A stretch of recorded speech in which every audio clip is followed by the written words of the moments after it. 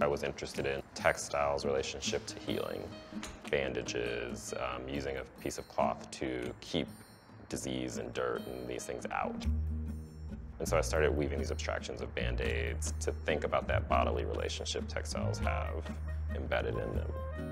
It's both that literal relationship to healing that a piece of fabric has, but it was also this psychological space that I think textiles take up for folks in healing or comfort. Band-Aids, they're already these kind of like abstractions, thinking about the kind of the gauze in the middle, that little square in the larger rectangle shape. Geometric abstraction is a part of weaving. Thinking about the grid that's embedded in the loom and the way you interact with it. It is so easy to express ideas with just shape and color.